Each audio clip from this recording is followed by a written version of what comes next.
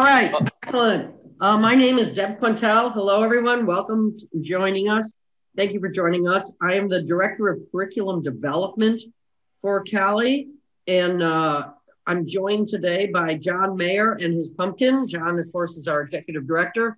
And of course, our speaker that you have all joined us to hear is Elmer Masters, our Director of Internet Technology, or maybe just Internet.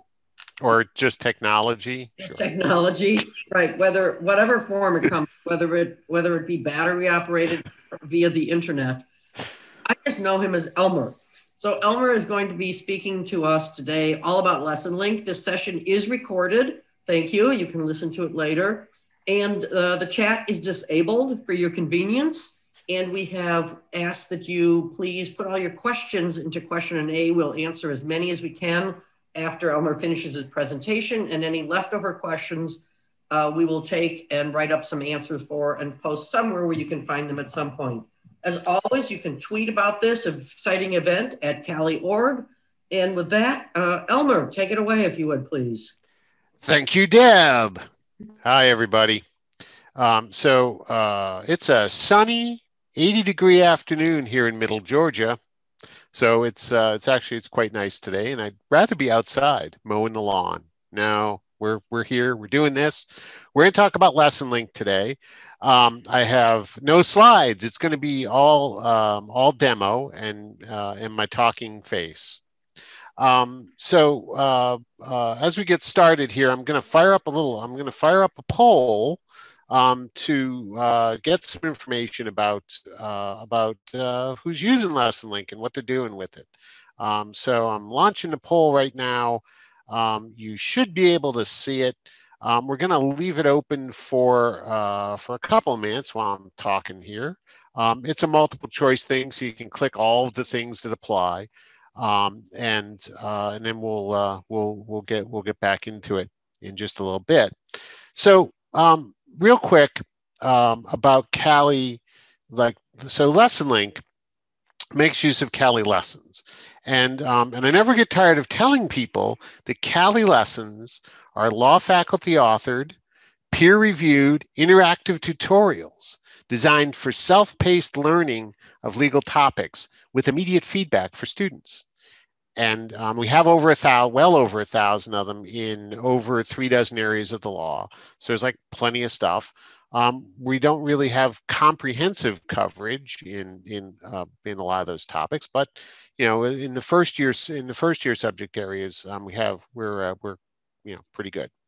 So I just want to give you that quick background on lessons before I spend a bunch of time talking about how to use them. So you have some idea about what they are. So LessonLink. LessonLink is how you assign CALI lessons to your students. Let's wrap up the poll here in about 5 seconds. I'll have it open for 1.5 minutes. That should be pretty good. So we'll click the end polling button, and I'm going to share the results. And let's take a quick flip through this, and I see that the most popular response is, I haven't used it. Good, actually, because hopefully after this quick demo, you'll take a look at it and and give it a whirl yourself. Let me just make sure we've got everything squared away here before I start sharing a screen. Leave the poll for 1 more second. Yeah, I'm going to leave the poll up here for a little bit, and I get all of my browser windows opened appropriately, because I've got we're trying, hopefully, well, I think everybody knows how software demos usually go, but this one is web-based, so that should make it a little bit better. So yeah, so I haven't used it. It's the number one response there, and then with 41%, I'm not surprised. And then the next thing is that you don't use it, but you assign or recommend CALI lessons to your students. And that's what a lot of faculty do. They just say, here's a lesson if you want, it's helpful, or you should go take a look at it, or that sort of thing. And then students can go and run them. They don't need LessonLink to run lessons. They can just run as many lessons as they want, as often as they want. And 24% said I'm using it this semester, which is awesome. We've got a couple of hundred, about over 250 folks using it this semester from about 124 schools. So it's pretty popular. But so that's a big deal. And then let me see what else. So that's pretty good. And then of course 24% of people are saying they're planning on using it in the future. Excellent. I will tell you that I'm going to stop sharing this right now, and we'll save those for we'll have those later, and we'll post those results in case people want to look at them later too. Right now, more people than ever are using LessonLink, and it's really helping drive us to what is actually our busiest semester for lesson usage in the past 10 years. So keep up the good work. So now we're going to do a demo on just how you work your way through LessonLink. So I'm going to do a screen share here, and we'll just click all the buttons. All righty, so now you should be able to see my screen. Excellent. Okay. So what we're looking at is the LessonLink page that appears in the from the drop-down menu under CALI dashboard. You need to have a CALI account, and you need to be logged in order to do this. And your students, of course, need to have CALI accounts and be logged in order to see and run CALI, or in order to run CALI lessons. So we're going to start right at the top. Over the last couple of weeks, I've actually revamped the interface here a little bit and kind of cleaned it up and added, gotten rid of the list of links and replaced it with like shiny buttons. Well, they're not shiny, but with buttons and stuff, so that it has kind of a more modern sort of look to it. So a new feature is the Create New Lesson Links button is on like all the LessonLink pages. So we're just going to start there to create new lesson links. So this is just a pretty straightforward form to fill out, right? So it asks for a few things. There is a little bit of help that is stashed behind the help button here. And so you can, for example, a reminder that students have to use the LessonLink link in order for you to see their grades and results. If they just go and run the lesson, then you can't see them, and you can't see the results. It's less of a problem than it used to be because of some changes we made to the website, so that it's actually easier for faculty to share the links and for students to follow them. So, but that little bit of help is there in case you need it. There's also a short section here if you actually have multiple lesson links for multiple courses. They'll turn up here in case you want to just edit an existing set. You can sort of get to that from here also. But we'll get on with creating lesson links. So first of all, we need to give it a course name. I'm fond of law followed by some number, and we'll go with 789. If you have a course website, you can include it here. This is optional. You don't have to. Most people don't, so it's not too big a deal. Then you select the semester. It defaults to the current semester, which is fall 2020. But you can, if you're beginning to work now on stuff for next semester, for over the winter or in the spring, you can actually create stuff for spring of 2021 now, or even next summer if you want to. We'll stick with fall 2020.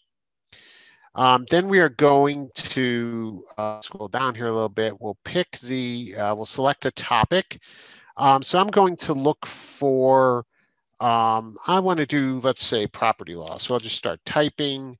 Let's see, and we'll pick property from the list. So this sort of, as you start typing a topic, it actually kind of does a little search for you through the CALI topics.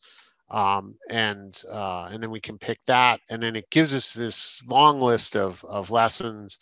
And then from this list you can select what you're looking for. Now, if you've never looked at CALI Lessons before, I would suggest that you actually start by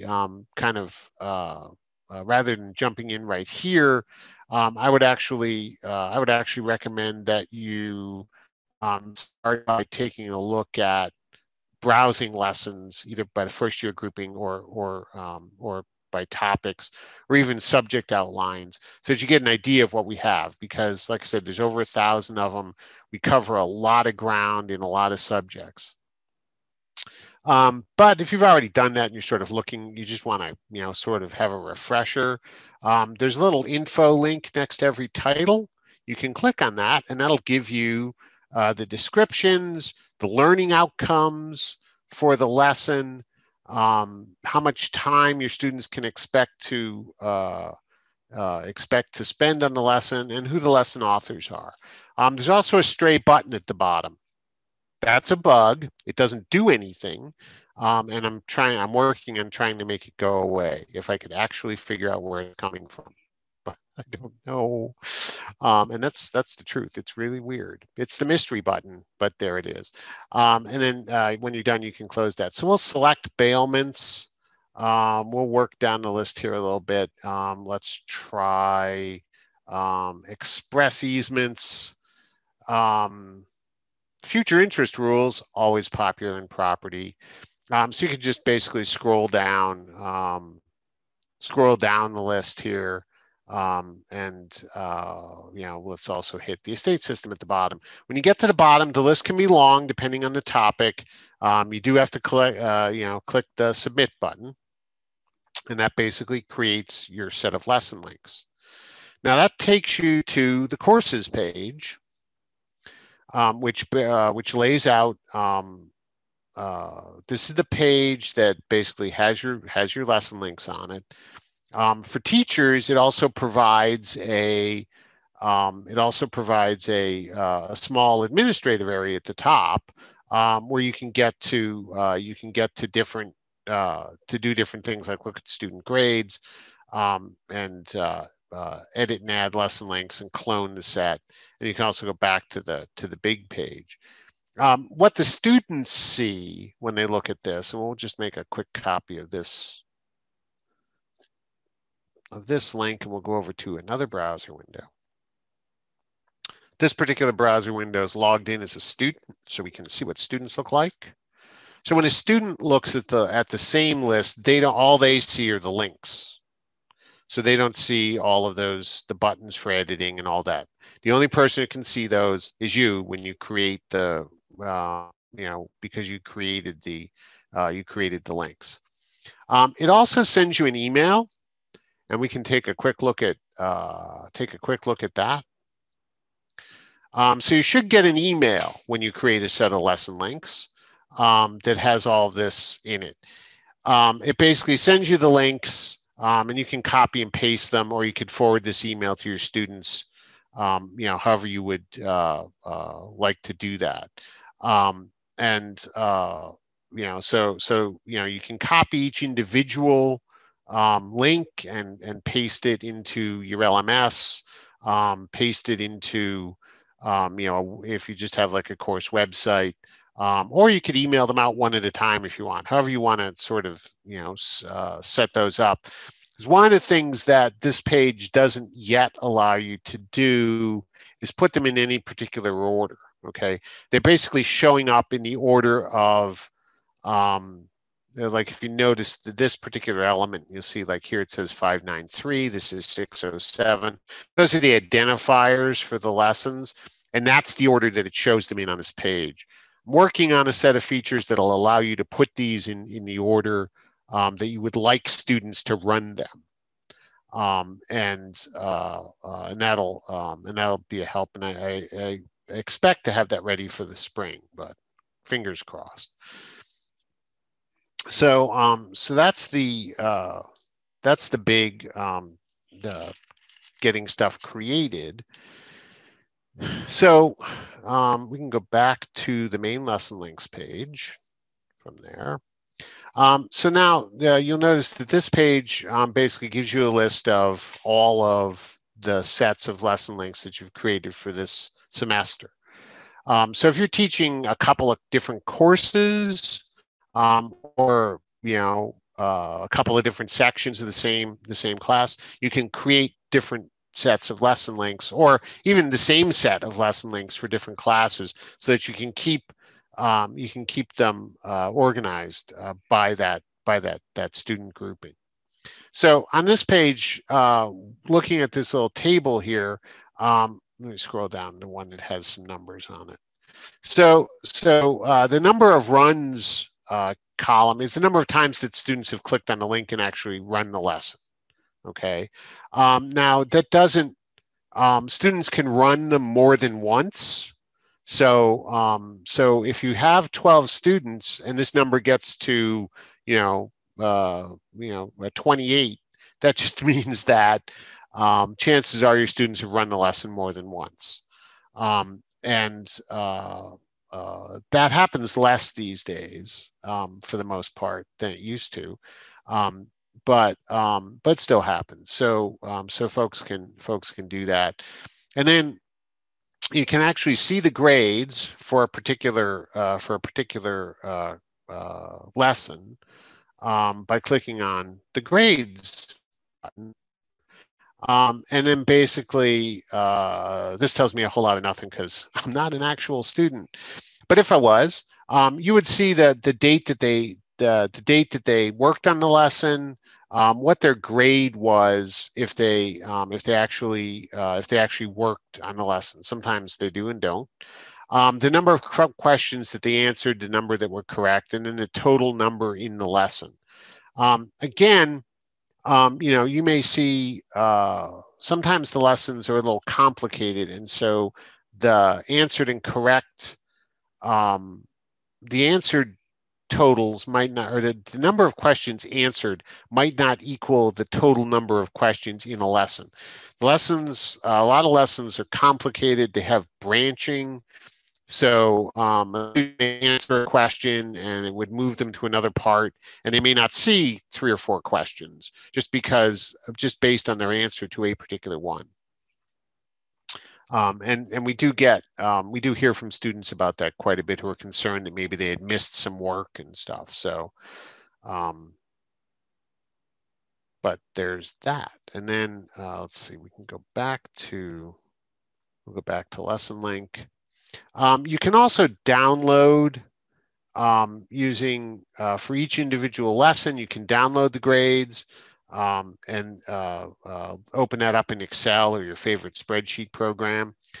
You can also get all of the grades for a course, for all of the lessons. So the button at the top there that says download all grades for this course, that's like everything. So that will download for all of the lessons that you've assigned all of the student grades for that, as opposed to doing it lesson by lesson.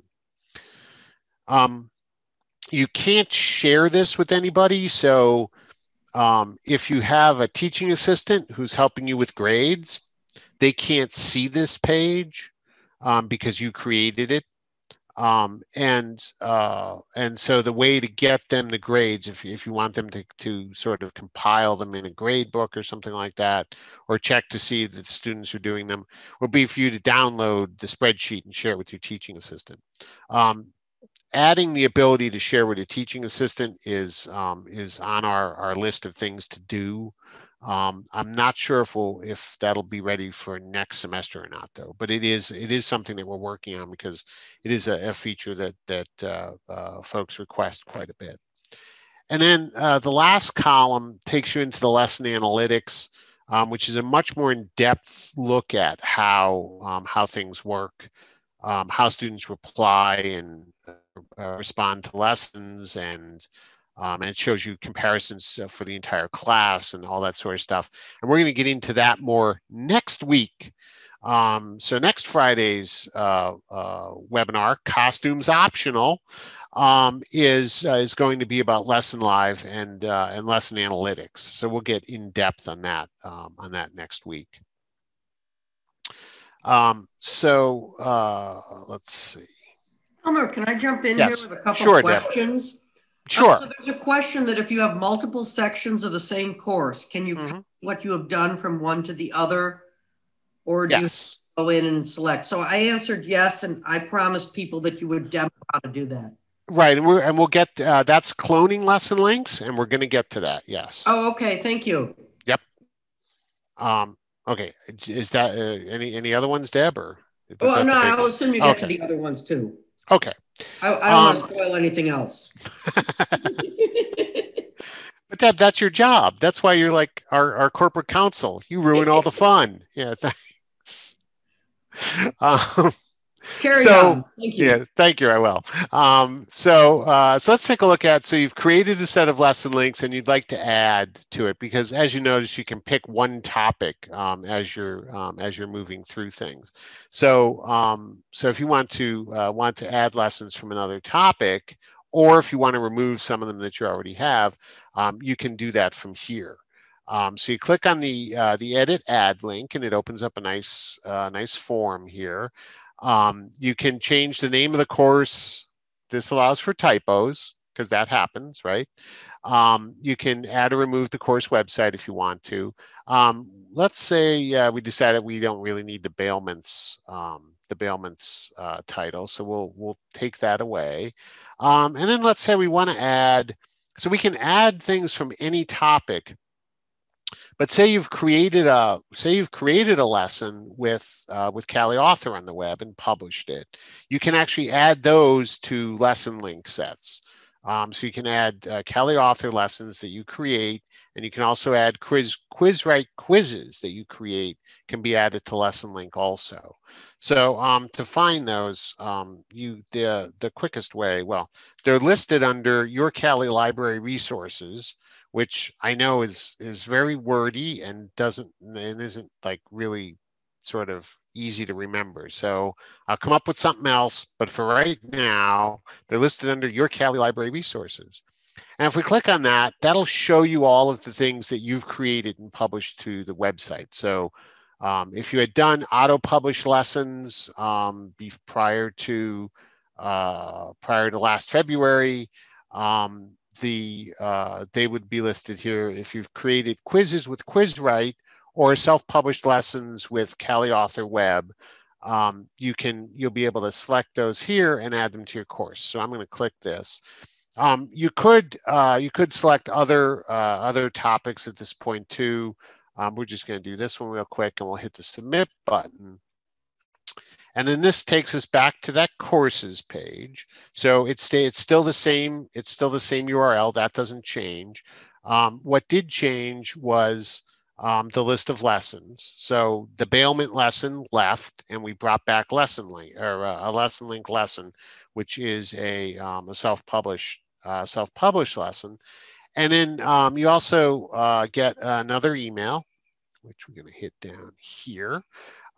Which basically shows you the list of the complete set of listed lesson links. The complete set of lesson links that you've created. So it took away bailments and it added the lesson link lesson to that list.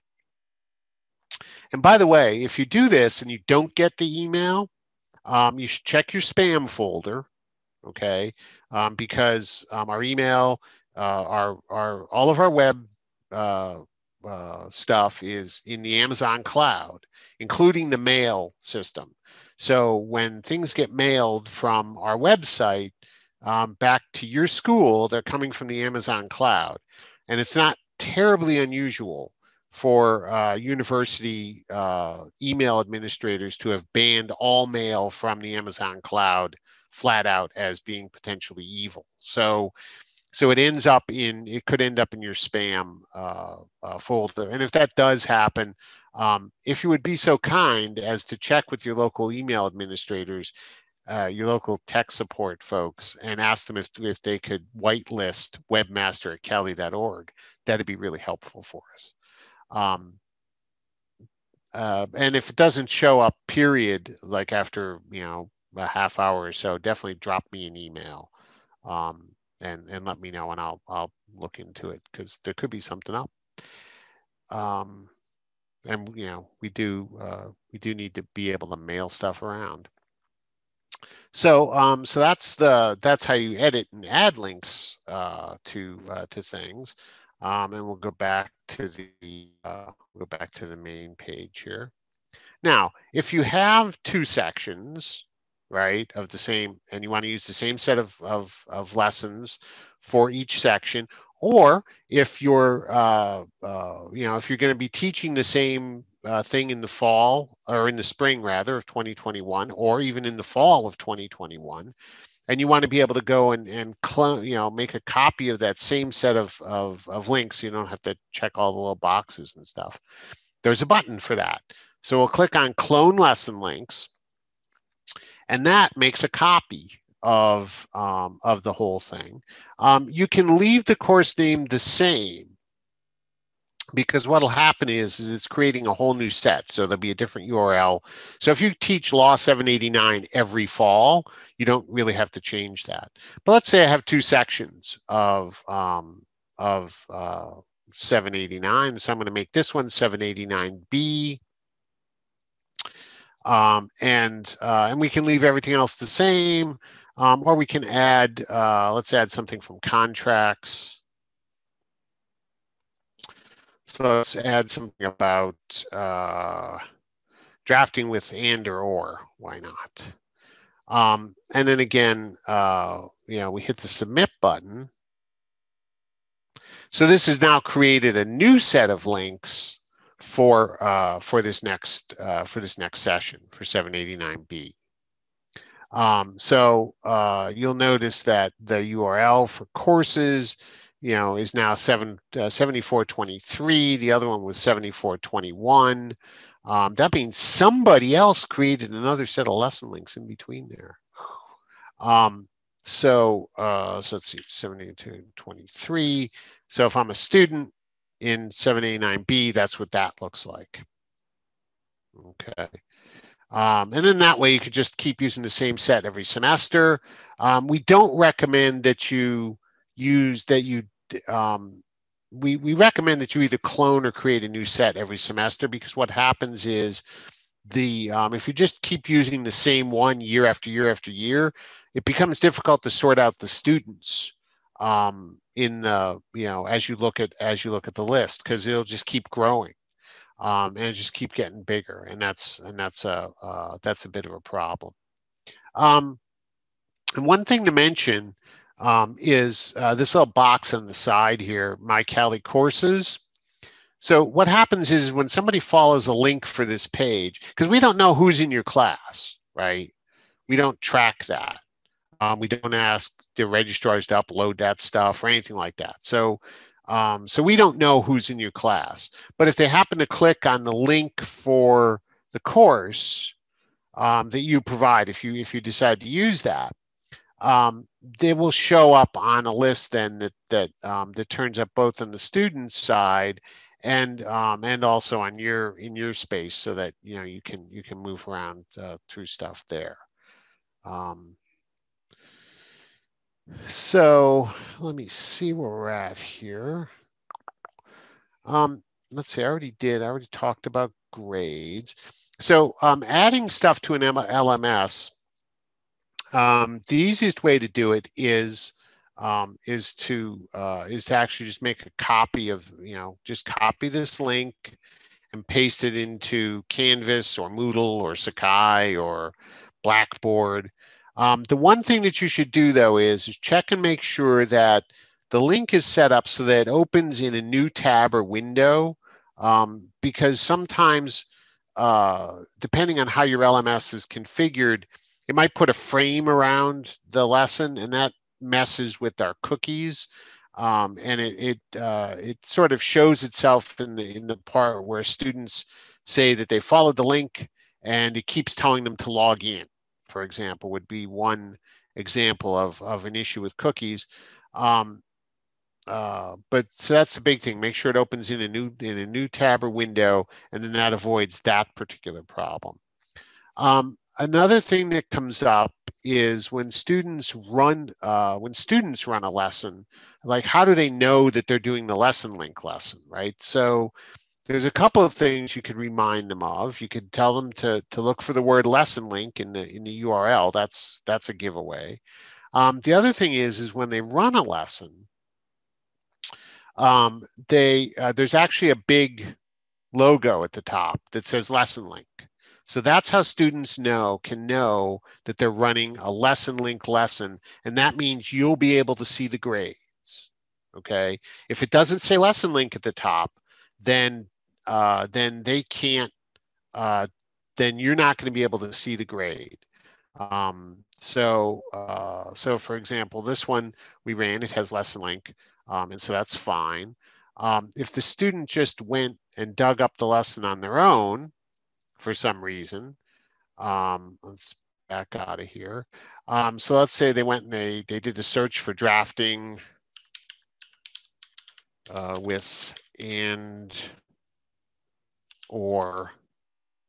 And let's see, that should turn up the lesson. So there's the lesson. If the student just goes in this way and runs the lesson, they click on the Start Lesson button. Now notice the lesson link is gone. So that means that the student can do this lesson and they'll be able to see the score, but you won't be able to see the score. And we don't have a facility for linking those together. So if a student, if you assign a lesson and the student doesn't run the lesson link, but says, but I did the lesson, then it's up to you to decide what you want to do about that, because you can, the student can generate a certificate at the end of the lesson. You could accept that if you want to. And some of you who just assign lessons but don't use LessonLink may already be doing that. You may just be, asking students to submit the certificates that turn up when they complete a lesson at the end. And from the student's point of view, they can see whether or not it was a LessonLink, when they're looking at their results, by whether or not there's a professor name there. If there's no professor, then that means they didn't run a LessonLink. So.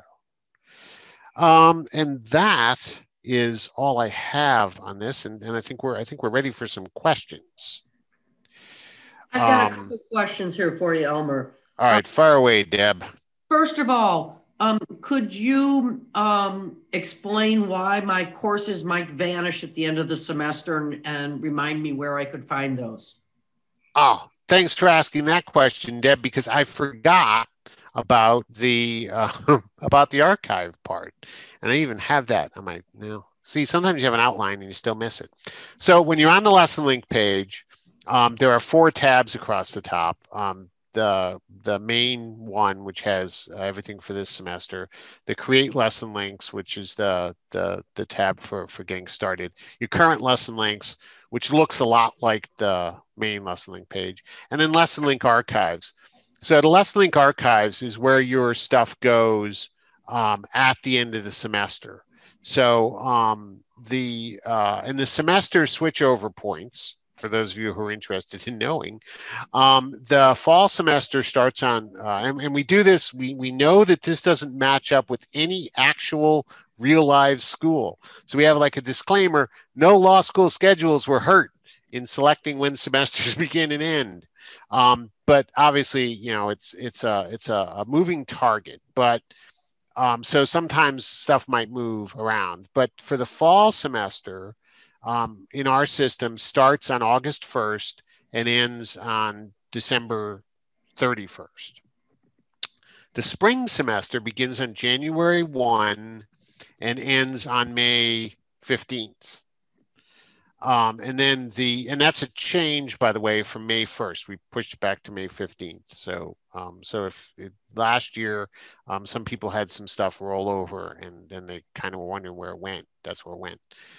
So May 15th, and then the summer semester runs from May 15th to July 31st or 30th, or however many days there are in July, the last day in July. So those are the three things. So what happens is on those days, the lesson links that are set that are under this area actually then move to the archive space. So that's where you can find them. And they go all the way back. Then I've got another couple questions here for you. Mm-hmm. Yep. Could you show, well, quick one first. Using an LMS such as Canvas. So I sent the link to the FAQ about using LMSs to people in the chat. But also the links are able, could you take us to the page where links can be copied individually to be pasted into the LMS, just so people get a visual memory of that? That would be helpful, I think.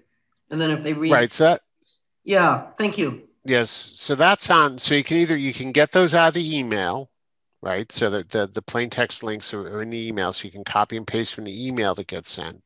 Or if your mail system is doing weird things to links, which they do, from the lesson link page here, you can click on View Lesson Links, and that's for this course, and that opens the course page. And then you can just copy these links, right? So either a right click and copy link address.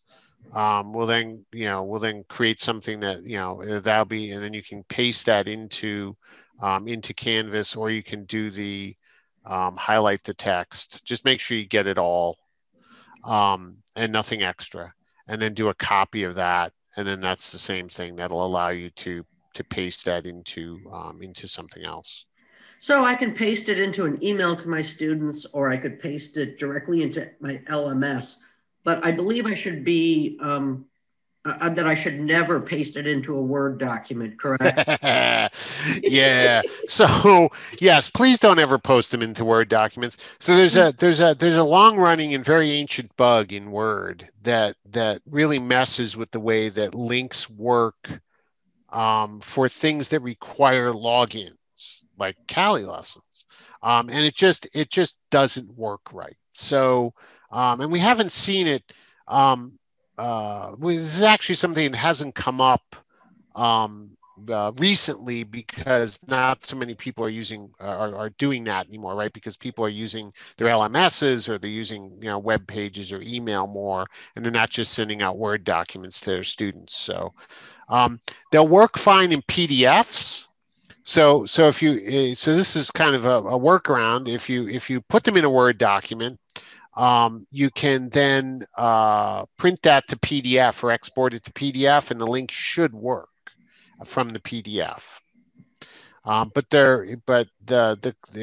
It's a problem in Word. So I'm going to ask a long question here, so you can take a sip of your beverage, and I'll distract people by bringing my camera live. So let's talk about the benefits of faculty view as a feature, because you pointed out the little info button or tab or word, whatever you want to call it. If I'm unfamiliar with a lesson, I can't remember exactly what's in bailments. Right. I want to see it in more detail. So the way I tell people is go to lessons, go to subject outline, find property, find bailments, and then if you want to show us from there. So this is the short version, but I can't see the full faculty view from here, I don't think. And I'm interested. Right, you cannot. Right. Right. So I need to open another browser window, I think, and then find my subject outline. Right, one thing you can do is you can just do a search. So we're looking at, it was drafting. We'll stick with this one. Okay. Drafting with or. So what Deb's talking about is we do have a detailed version of sort of the lessons that's the sort of it's called faculty view. So So if you're looking at, and this is another reason to browse through the lessons themselves as opposed to just looking at that little info box. So when a faculty member is on a lesson page and they're logged in, there's a teaching guide that that appears. And one of the things that's available there is the faculty view. And that basically gives you all the information that we have about, it's basically looking inside the lesson, right? So it shows you, it shows you the entirety of the lesson, and maybe a subject for a future webinar would be a longer look at all of the things that are in here. But this lets you get into a lesson basically, and you can see all the questions, all the answers. You can see them in the context. You can click on the view in lesson link, view in the lesson, and that'll actually open up the lesson and you'll be able to look at it. There's a mapper available that gives you a broader, gives you an overview of what the whole thing looks like, so that you can see how complicated a lesson might be. So there's a lot going on here. So this is the faculty view that, and it gives you basically everything you need to know about a lesson, and is invaluable for trying to make decisions about, is this something that I want to use in my course? Where does it fit in? What can I use it? How can I, can I use, is this lesson, will doing this lesson replace like 10 minutes of lecture time, so that, the students learn from the lesson, and then that frees up lecture time or class meeting time for talking about something else. And speaking of class time and freeing up lecture time and things like that, is there a limit to the number of lessons that you can add to LessonLink for your course? No. Excellent. So go ahead. Sorry. And so as a test of this earlier, and using a different account, so I don't have it to show off, we actually added all contracts lessons, which there are like 97 of them or something like that. All Close. Contracts lessons to a single set of lesson links. Now, of course, the thing about it is that, again, it's a gigantic list, and these do take time.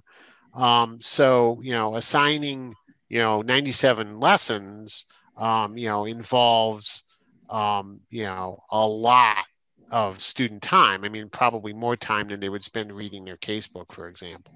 Right. I always tell faculty, I tell faculty assigning all the lessons is analogous to assigning your favorite casebook, your second favorite casebook, and then all the supplements you've ever heard or seen on Amazon. All right. Another question.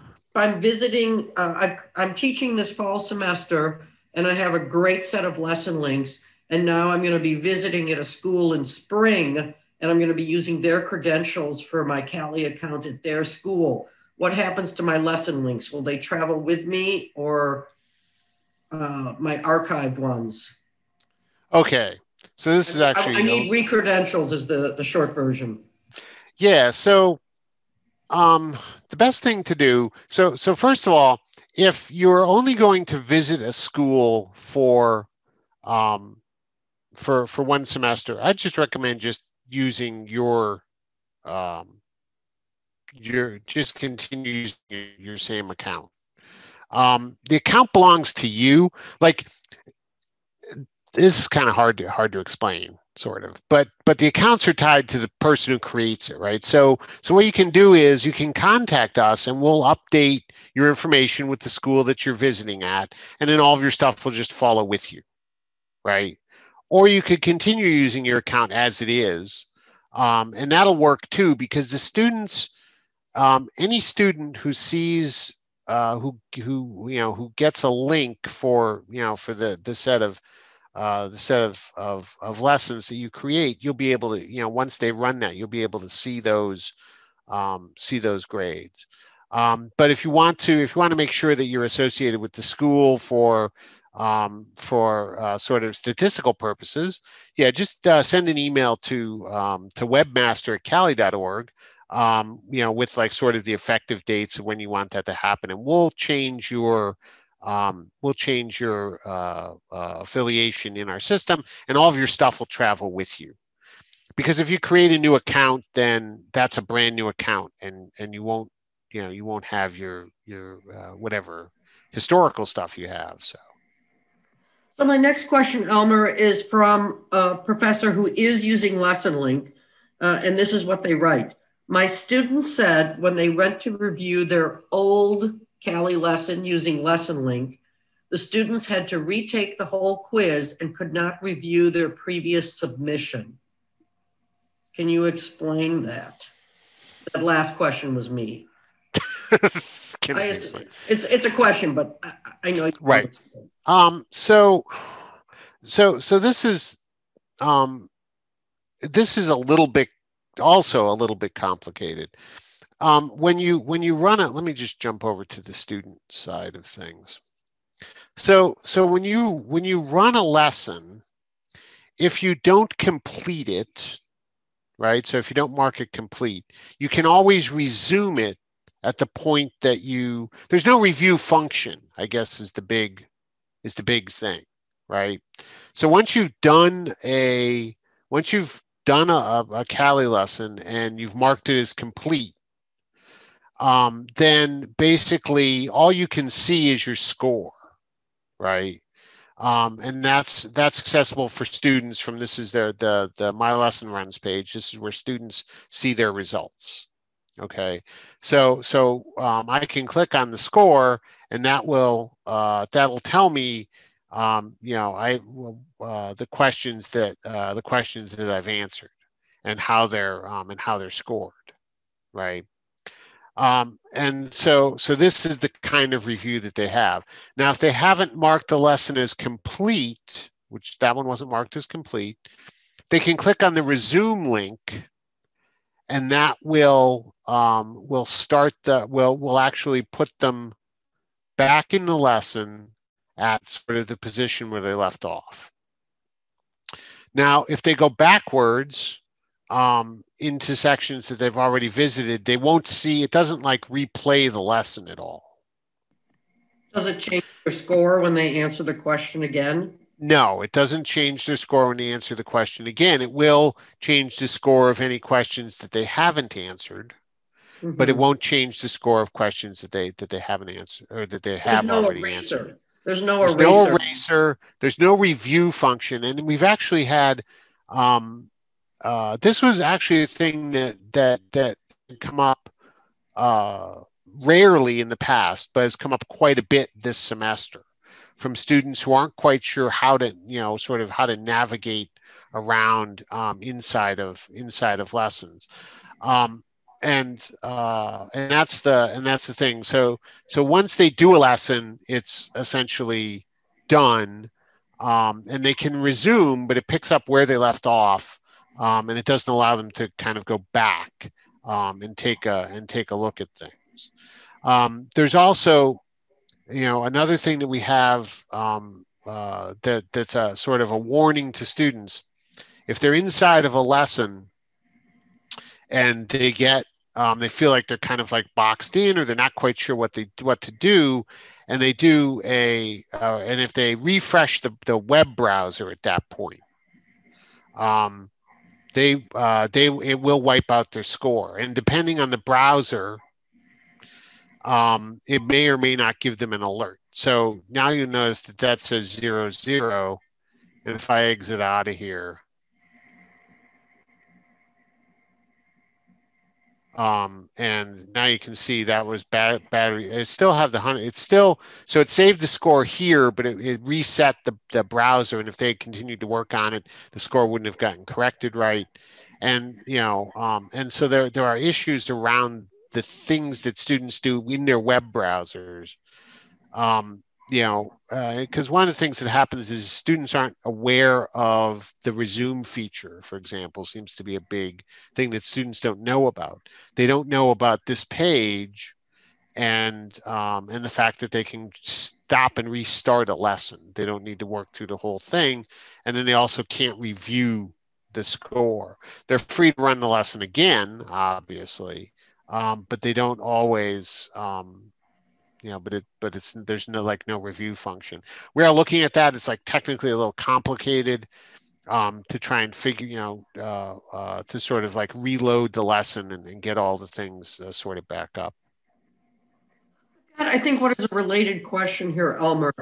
Let's go into the math aspects of how scores are calculated. We got a question on that. So let's take a CALI lesson and suppose that it has 10 questions. And if I come in as a student and I answer 4 of the questions and I get them all correct, and I hit complete and I'm so excited I go off and socially distance celebrate. And John comes along and he runs the version of the lesson and he gets the first 4 questions right, but he continues with a lesson and does the remaining 6 questions, which unfortunately, John, you did not get correct. So as the faculty member, I believe it's going to show up that I have a score of 100%. John has a sad face and he has 40%. John attempted more questions. So what should the faculty do to make sure that the student has not just answered one question amazingly well, but instead has participated in the whole exciting lesson by answering all the questions?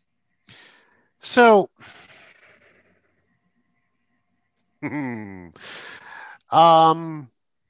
tell the student to work through the whole lesson. I mean, right. And so the faculty member, right. The thing is, the faculty member doesn't always know how many questions, but your number here that you're seeing here is kind of helpful, because supposing that this was not Elmer and all of his Elmer friends working through this lesson, as a faculty member, I could scroll down this list, seeing the right-hand total column. And if the numbers are varying greatly, I know that the students are completely shy of answering all the questions, although it is possible to complete every question presented to you, and presented to you is the key word here, every question presented to you with branching lessons and get 100%, but you may have answered fewer or lesser questions than your student classmate because of paths you take in the lesson.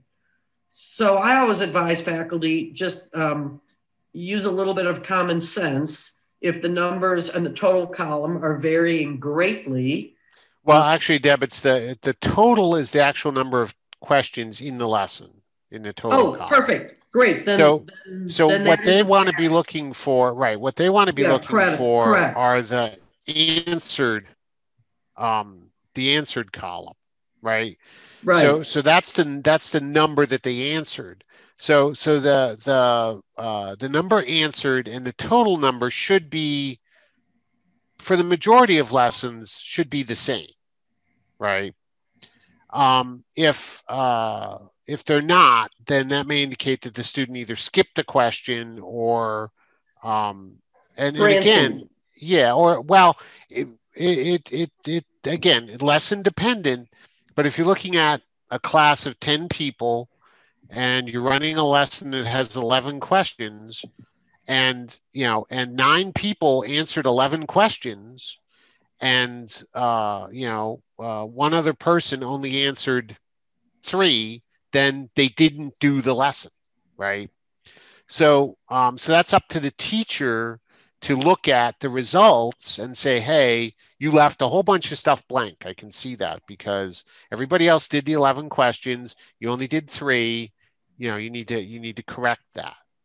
Mm-hmm. So part of it is not, there's no way for us to enforce the students actually work through the lesson. That's not how things are designed, and it's not how the website the lesson viewers put together, right? It's self-paced learning, so people can stop and start, and those sorts of things. But and again, the teacher could look at the lesson beforehand and say, and let the students know there are a total of 11 questions in this lesson.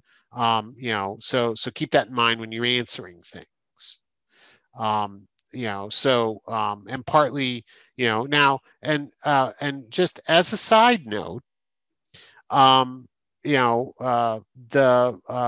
a problem with the CALI website. Is the 21st version of The Dog Ate My Homework in Legal Education. So it does come up sometimes that people will say, like, I got stuck, or I ran, and a lot of times they just need to keep working. So it's sort of a matter of comparing what other students have done to the one who you think maybe hasn't done enough. But that's up to the teacher to enforce. Great. We're just a couple minutes before the hour here. I know we wanted to keep it to an hour. So I know we want to encourage everyone to come back and join us next Friday, where we're discussing the hauntingly frightening, exciting topic of analytics, I believe. Yeah, and CALI Lesson Live, which is how to run these lessons live in a class. Right. And then right. as sort of a gateway to the analytics stuff, and we'll be doing that next week. Hopefully it'll be so look for an email with a sign up probably on Monday. Probably not later today, but probably on Monday. And we'll be sending out that email, and we'll probably be we may even encourage, since it's a live thing, we may encourage people to actually participate then too. So that would be exciting. It would be exciting. I put your webmaster email address, Elmer, in the chat for people if they have any questions about any CALI features or LessonLink. That's fine. Certainly email us. And then I guess, John, do you want to sing us out here? Thanks for coming. See you next week. Yeah, we'll see everybody next week. Thank you, everyone. Thanks, Elmer. Bye. Bye.